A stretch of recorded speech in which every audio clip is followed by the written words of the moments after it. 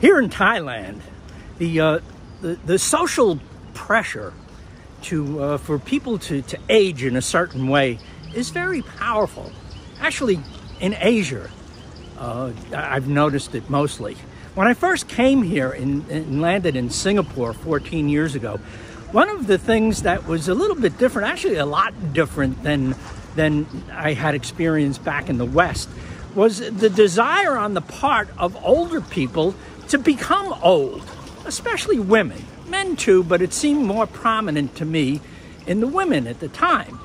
And the women, maybe just because they demonstrated it physically, and it was visually prominent that I noticed it, they would change their hair. You know, the beautiful, long, silky look that many Asian women have with their hair. Women, when they became middle-aged or older middle-aged, would cut it short and make it curly, give themselves these permanents, which were very much a kind of a symbol, a mark of their age. And as I remained in the country and began to understand it a little bit more, I began to get the feeling that not only was that a comfortable place for them to be, they looked forward to it.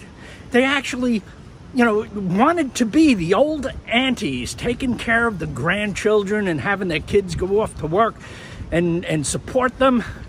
The men do this too. Like I said, maybe it seemed more prominent in women to me simply because of the hair. I don't know. But it's a very prominent thing here in Asia. Now, that's not so unusual. Most countries don't have a good social security system that takes care of its old people, so that responsibility falls to families.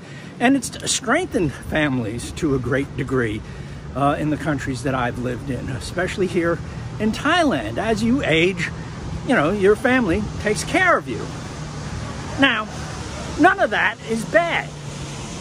It just isn't me. It's no great big reveal or social secret to say that the people that we are with, the social groups, our subcultures, influence who we are, how we behave, and our outcomes are all influenced by the people that we surround ourselves with. That's not new information or particularly surprising.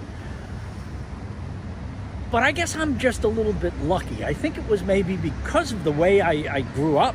I remember being a very young teenager, a boy basically, like 11, 12 years old, and coming to the conclusion that all of the institutions around us, schools, religions, the military, the police, even family, failed to live up to their own standards, which was a disturbing thing for me at the time, but it turned out to be a great advantage because it set me up to have kind of a skeptical view of organizations in general. Now, organizations, all of the ones I've mentioned even, all have value, and some of them are very, very good, some are better than others, and some of them suck.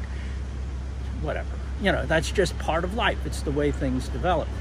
And because I have this ability, this perspective, this way of being where I can pull myself out of a social group that I'm in and look at it from more of a macro perspective. I don't do that 100%, but I am pretty good at it. And one of the advantages that gives me is I get to make a lot more of my own decisions about how I want to behave, about setting my goals, and how I operate in the world, and my results. The kind of results that I produce for myself in the world. Now, that doesn't mean that I forsake organizations or social groups. No, not at all. I think I'm a very sociable person. But I have an ability to assert my individuality to my own advantage. I always have. And it's something that I intend to continue to do. At all stages of my life, of our lives, but I can only really speak of my own experience, at all stages of my life, there have been social pressures for me to behave in certain ways. And often I capitulated. I think, social norms are good and serve a purpose. And sometimes I rebelled and asserted my own individuality. Not only here in Asia, but anywhere I've lived, in all the countries I've lived. We all have our social norms and the social categories that as we grow and as we age, we are expected to fit into to a certain degree. And if you don't fit into them, you're considered a little odd or a little crazy or sometimes even a criminal, depending on just how much individuality you're asserting.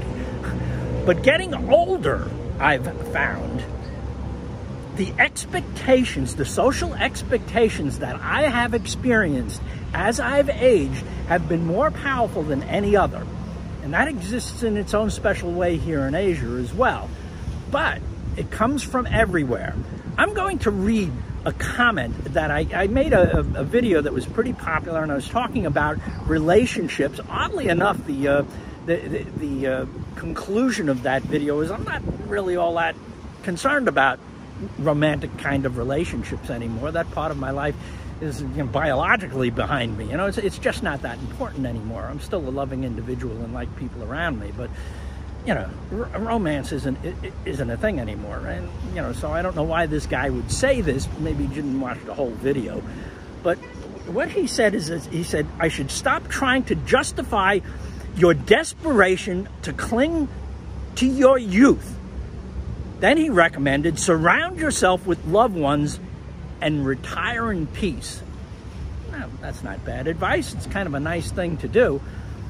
But what I'm getting from that comment is the expectation, the demand almost, that I get old the way other old people do.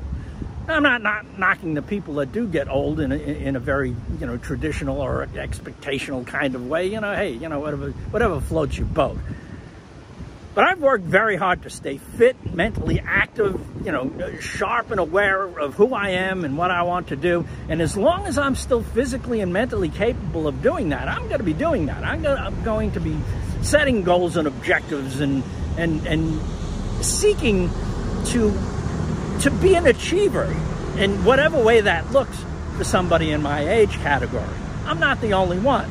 I'm very much inspired by the guy that I learned how to be a yoga teacher from, a guy named Bikram Choudhury, who was a very controversial guy. He's not a perfect human being. But here is a picture of him from 2 weeks ago, where he was doing a teacher training here in Thailand. Guy's 80 years old. You know, and there are other pictures that I have seen of him that I've looked at him and said, you know, if he can do it, I can do it. You know, he's 6 years older than me, and he still looks fit and tight and sharp. And he's working hard. He had, you know, something like 100 people in his teacher training down near Phuket somewhere. You know, that's work. You know, it takes effort and organizational skills. And so he's still out there, you know, throwing punches, so to speak, metaphorically speaking. I also have a friend up in Chiang Mai, Bill, of Unseen Thailand Chiang Mai is the name of his YouTube channel, and Bill is really an inspiration because he's had some serious physical problems over the last year and a half. He's undergone some real challenges and had operations and chemotherapy and all kinds of things that look to knock you on your ass. And yesterday he was out on his bicycle, and he did like 41 kilometers on his bicycle. He isn't giving up either. I think what Bill may have in common with me is that he was a police officer back in the States. He's retired from that. He was a policeman, a sheriff, and a detective, and you know, he has a really good bullshit meter. So I guess he sees the same kind of influences that I do that you don't really have to pay attention to if you don't want to. And one of them is to sit around and surround yourself with loved ones and get old. I mean, I like the, you know, surround yourself with loved ones part. That's a good thing. But, you know, I'm as old as I'm going to be. I mean, age is a biological reality, and I know I'm not going to live forever. But I'm going to go out with a fight. And, you know, as long as I see people like Bill and Bikram and others who are out there kind of showing me that, you know, you can still achieve something meaningful and special if you just keep trying and putting one foot in front of the other, doing the work. It is work. You know, it's there, available for you to do. I came here to the Son Sep Canal to make this video because it's a little bit quiet. But I also wanted to kind of recreate a photograph that I had taken once. on a cloudy day here by the canal. I caught a video of one of the boats going by, like this boat here, and I wanted to see if I could get a high quality photograph of that event. And so yeah, if you're still with me, thanks for watching. You know, thanks for watching an old guy rant about getting old, but doing it his way. And so yeah, see you soon.